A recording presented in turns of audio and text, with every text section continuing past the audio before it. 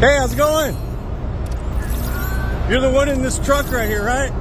That's been sitting there over a half hour? This very first one here, this Arthur? That's you, right? It's pretty fucked up you've been there over a half hour. You're fucked up. Fucked up, man. And this is gonna be plastered all over video. Enjoy your fucking life. All right, welcome back, guys. Here's another story time for you, courtesy of the Married to the Road. They are a couple, a married couple, trucking couple. They was stuck in the fuel island for a little bit at the Flying J. The young lady here complains that the driver of this Arthur truck has been away from the truck for almost in half an hour, 45 minutes or so. So let's see what they have to say, and we'll come back. Tell us. Oh, it's such a long story. We got time. I saw it happen. Hold on. Welcome, all my roadies. So I kind of want to explain this video to you guys. So we were in a Flying J here in Virginia, stuck behind this truck for almost 45 minutes waiting for us to fuel. We were in the first fuel island, and all the other fuel islands were super busy, and there was no way that we could back up. There just wasn't enough space. So we sat here and we waited and we waited and we waited, and as you can see, there is nobody fueling this truck. There's nobody adding depth to this truck, and there's nobody inside the truck. Larry had gone up to the truck several times to see if there was anybody up there, to see what was going on, why this driver was not moving his truck and blocking the first lane. There was nobody in the sleeper berth, and there was nobody up front in the driver or passenger seat. At this point, we're getting pretty darn frustrated because we can't back up. There's too many other trucks in all the other fuel lanes, and we've been stuck behind this truck driver for almost 45 minutes waiting on somebody to come out. And at this point, we kind of made a joke about, oh, wouldn't it be funny if that guy went inside and was taking a shower? Because, you know, we've all seen it. But we sat here and we waited and we waited. And at this point, Larry is pretty darn frustrated. And you'll see in a few minutes that Larry does confront the gentleman. And I do want to give a warning that Larry does use some adult language. So if you don't like adult language, don't continue this video. But you got to understand, we've been behind this trucker for 45 minutes. And Larry was pretty frustrated at this point. And the worst part about it is when this guy does finally come out and we do finally see him heading to the truck, sure as shit, he did have his shower bag in hand. So I believe the gentleman had gone in, left his truck in the first fuel lane to go in and take a shower, which is a really shitty move, especially considering that every single fuel island was busy and this was a very, very busy truck stop. So you'll see here in just a few minutes, we finally were able to back up and get around this gentleman. And as soon as we backed up and started to go park, that's when we saw the gentleman walking out to his truck with his shower bag in hand. And then the worst part about it was he went to go put his shower bag in the passenger side of his truck and then started heading back into the truck stop like he had forgotten snacks or something. So it wasn't bad enough that he tied up the fuel island for 45 minutes. But here you go.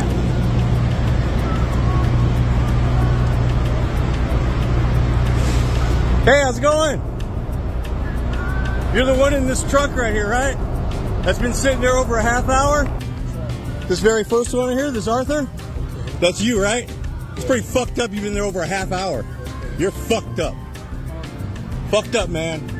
And this is gonna be plastered all over video. Enjoy your fucking life. So as you guys see in the video, her guy, Larry, let's call him Larry, was, of course, kind of upset. He was frustrated, like we all would be.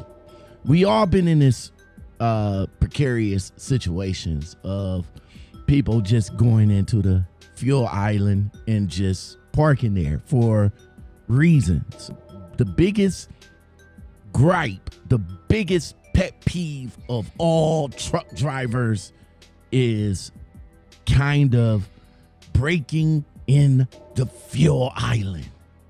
Okay, and I get it, especially if you're one of them truck drivers that's kind of busy, needs to get up there, needs to fuel, needs to get back up on the road. I feel you, okay? I've been there. I'm not going to say that I break in the fuel island, but there has been many of situations that when emergency comes, the first thing you're going to do is probably get up to the fuel island. But in this situation right here, shout out to this young lady and her trucker husband. I feel them. I feel their pain, but there are issues with this pain. Now, I get it. You want to come and make content and put this driver on blast. As you guys see, the Larry gentleman confronted the driver. And what I want to say about that is that's something that you don't want to do. I mean, there's a lot of things that's going on with truck drivers these days. We hear stories all the time of road raging with drivers killing their co-drivers, drivers killing their trainers, drivers just getting into fights over whatever reasons. That's why I don't confront you guys no more. Like I used to have like casual conversations with you guys in the fuel island. All that's dead, because I don't know what you're gonna say to me, whether you want to be bothered or not. Probably woke up on the wrong side of the bed. Somebody in your family, probably something happened. Your fleet manager has been fucking with you all day, and you got somebody like this gentleman coming to you with the camera all up in your face and just trying to get content for whatever. I highly would suggest not to do that, because in this situation everything was pretty cool, but what would have happened if that gentleman would have turned around and did some harm to him? Then the next video will be who will be in the wrong. Would the Larry guy be in the wrong for confronting this driver simply because he was in the fuel island? Or would the driver be in the wrong because he felt his life was in danger and he protected himself? There's something that you guys should start to think. I mean, I think about that all the time. I see you in the fuel island. I'm cool. If another spot opens up, I just roll over there. And there was plenty of comments in this commentary, in this lady's commentary, was saying, hey, why y'all just didn't move over to the other fuel line when the other fuel line opened up? Now let me explain something about that. Like, if you got a whole bunch of trucks behind you, tell me, how many trucks do you see? I see one, unless I've been drinking. Hey boy, do it to it.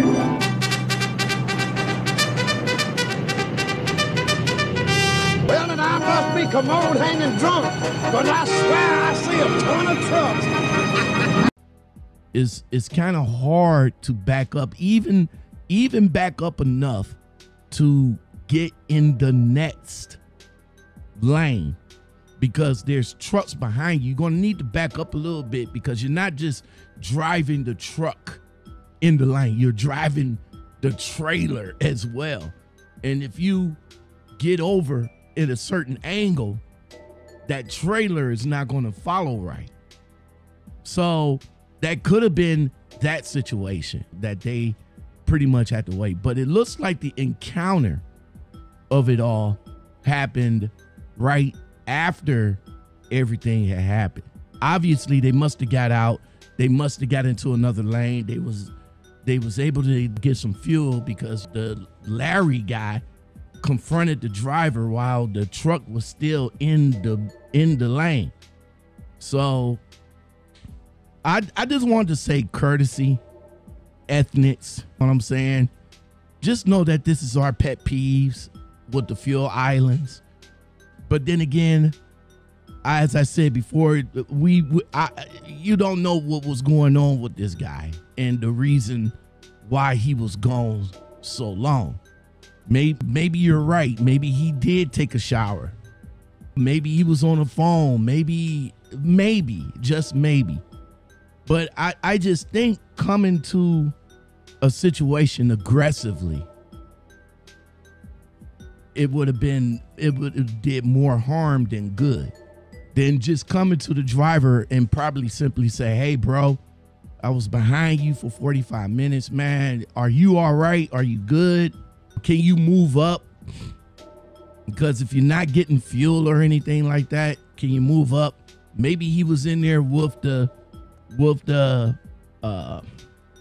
what do you call it? The cash register, cash people, whatever. Maybe they was having a hard time with his fuel card, I guess. I don't know.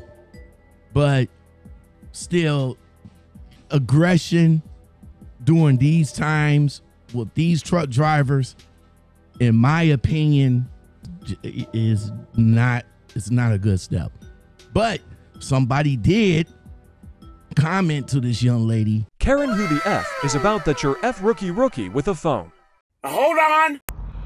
Okay, your comment, first of all, is juvenile. I'm not a goddamn rookie. I've been out here for 8 years. But, whatever. Call me Karen. I really don't care. I'm a goddamn truck driver and I've got a thick skin. I really don't give a shit. You don't know who we are. You don't know what the circumstances were. So keep scrolling. In that response, the way she responded to the commenter,